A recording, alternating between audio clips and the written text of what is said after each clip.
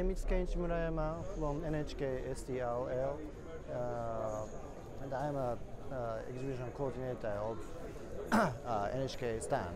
NHK is a public broadcaster in Japan, and NHK has only one science technology laboratory for the broadcasting technology, and we are from Science and Technology Research Laboratories of NHK.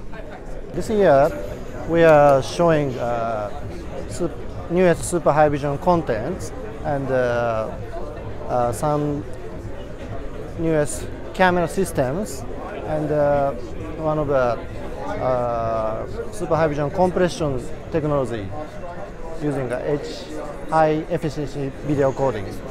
In Japan, we have a plan to start a test broadcasting of super high vision using a satellite, and in 2020 we will start commercial broadcasting.